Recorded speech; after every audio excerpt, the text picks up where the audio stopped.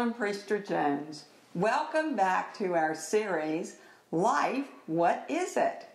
Now today we're going to talk about the very unique way that God created us in His own image. According to Genesis 1:27, God created man in His own image. In the image of God, He created them. Male and female, He created them. Now, did God just draw us from a picture of Himself? Well, no. To assure that we actually were in His image, He did something very unique and special. He breathed His Spirit into us from the very beginning. Well, according to Genesis 2:7, the Lord God formed a man from the dust of the ground, and He breathed into his nostrils the breath of life, and man became a living being. You see, every breath you take is evidence of God's Spirit inside of you. That's how everything started, God breathing into you. And that breath is essential to your life. Without that breath, you can't live. So that's essential. Well, not only that, God put Jesus in your heart right from the very beginning. You didn't really have to invite Him in. He was already there. One day, you simply discovered that He is there. Jesus said in Revelations 3:20, He said, "Here I am. I stand at the door and knock." And so right now you have a knocking going on inside of you. Jesus is inside of you, and He is knocking right on your heart, right at the door of your heart. And we call that a heartbeat. Now, some people have assumed that we did have to invite Jesus in from somewhere out there. But that wasn't really true. He was already inside. And He reminds you all the time. When you hear your heartbeat, He's saying, "Here I am with you always."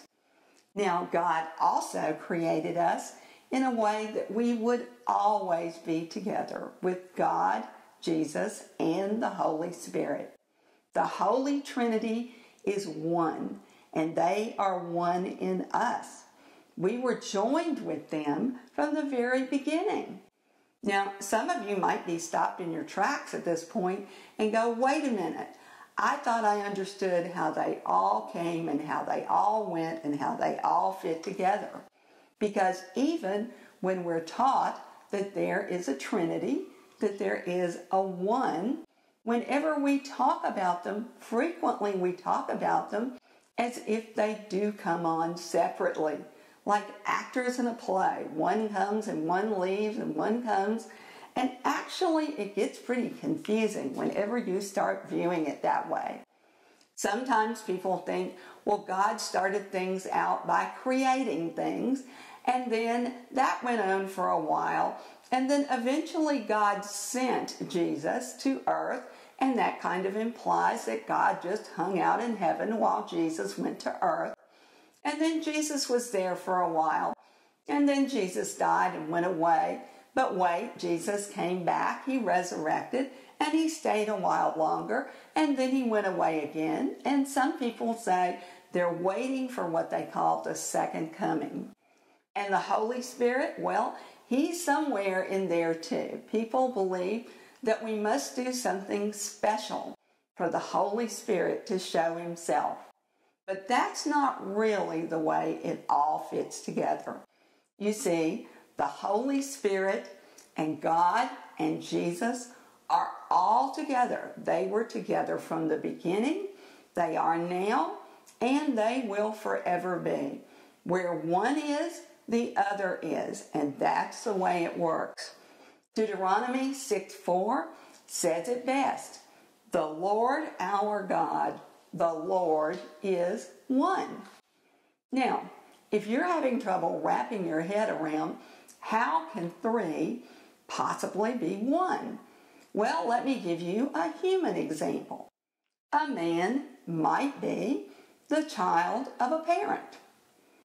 That same man might be a father himself. That same man might also be a husband. And actually, there could be other titles that that man would have. He might be an uncle. He might be a cousin. He might be any number of things. But you see in these examples that it's quite possible that one man who appears to be three is actually one.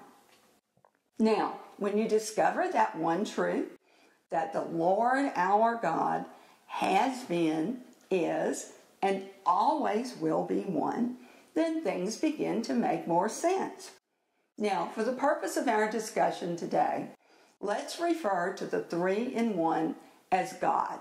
That will make it easier to just use one word. But remember, they are three in one. And really, more than three in one, they are in you. Now, that's an amazing thought. God designed things so that they would be in you, and you in them, always. Now, you might have thought that God, Jesus, and the Holy Spirit were separate, and as we said, they didn't show up until you did something that caused them to come into your life. But as we said, that's not quite the way it is.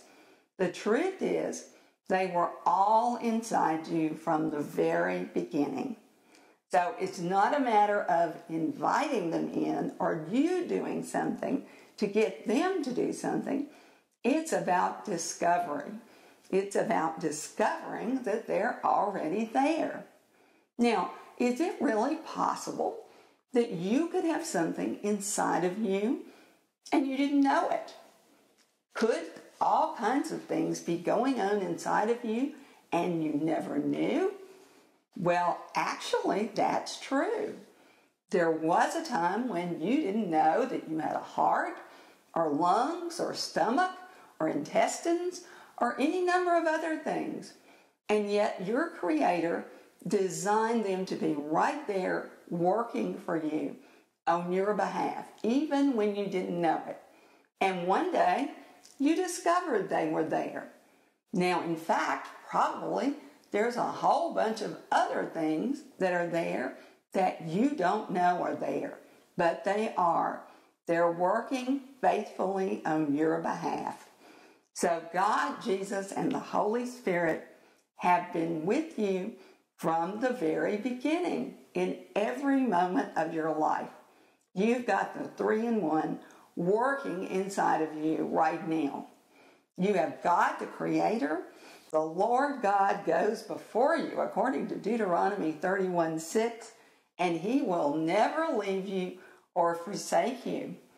And Matthew 28:20, Jesus echoes, "Surely I am with you always."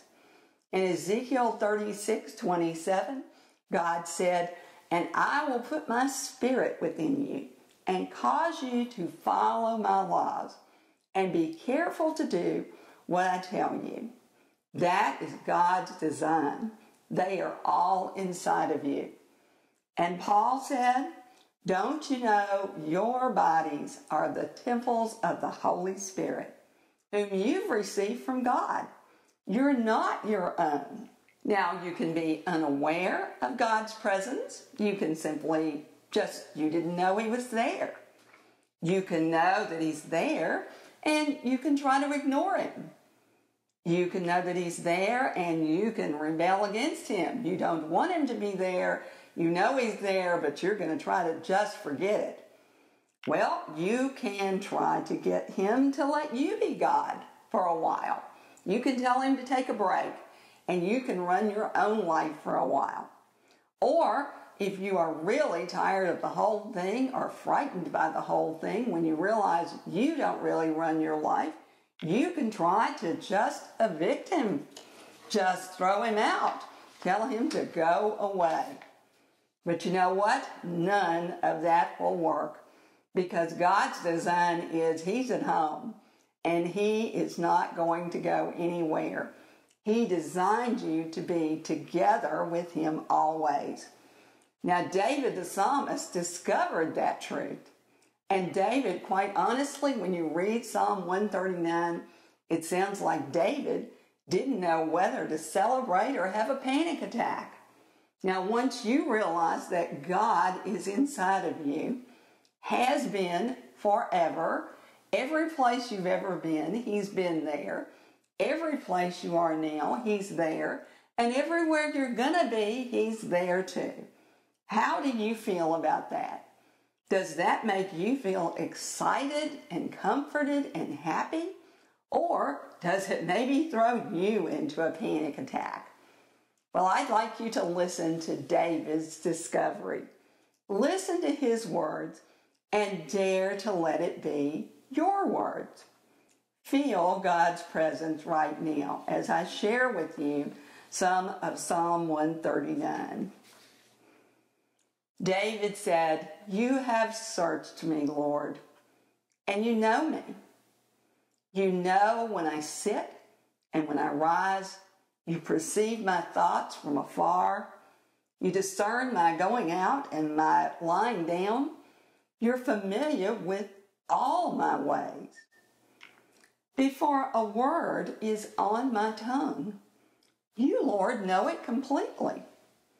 You hem me in behind and before, and you lay your hand on me. Such knowledge is just too wonderful for me, too lofty for me to attain.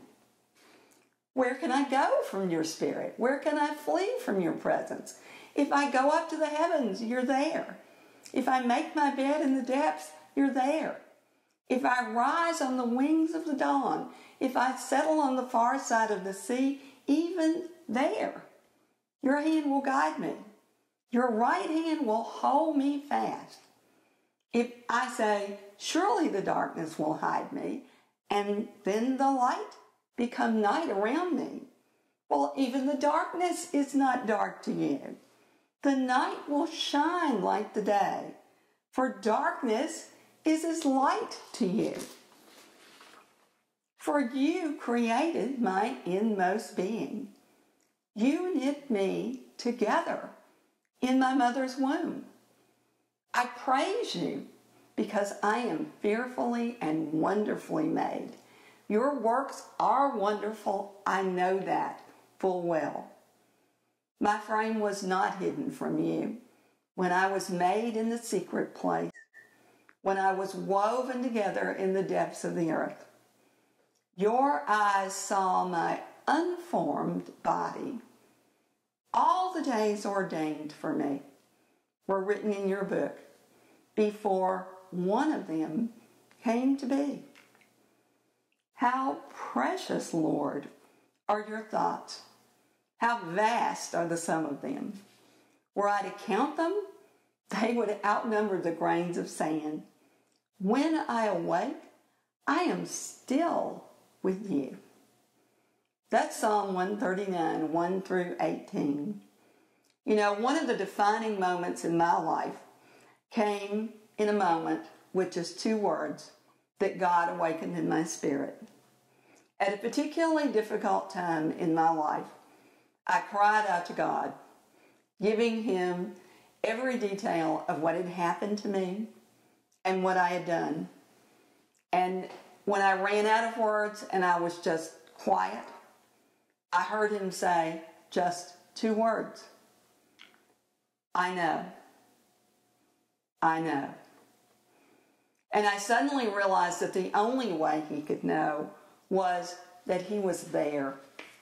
He had been there for every single moment of my life. When He was saying, I know, He knew at that moment everything about me. When He was saying, I know, He knew everything that was going to happen. Because I realized when He said, I know, He was saying, I know the plans I have for you. He was saying, they're good plans. Trust me. I know. Anything I didn't know that I kept saying, but I don't understand, I don't know, His answer was, I know. And so what difference would it have made in your life If you had known from the very beginning that you were created to be with God, Jesus, and the Holy Spirit forever, that it was that way all along, what difference would it have made in your life? And the question is, what difference does it make now? When you know that now, what difference does it make? Jesus said, John 14:20, on that day, and that day may be this day for you, you will realize that I am in my Father, and you are in me, and I am in you. Remember, God said, I'll put my Spirit in you, and I'll cause you to obey my laws and be careful to do what I tell you. So celebrate and be glad. You are not alone in this life. You literally have life radiating from you. You always did, you do now, and you will forever. Now, in our next episode, we're going to explore what being made in God's image means. Now, if you know some people that you look at them and you think, I really don't see God in them. I don't see how they could be made in God's image. Does it mean that something went wrong? Were they really created in God's image? Or did God create some people just to be bad? Did he create villains? And here's a more personal question. When you are at your worst, do you see yourself as made in God's image? Are you made in God's image? I'm Carolyn Priester-Jones, and I am looking forward to seeing you right back here on this channel next time.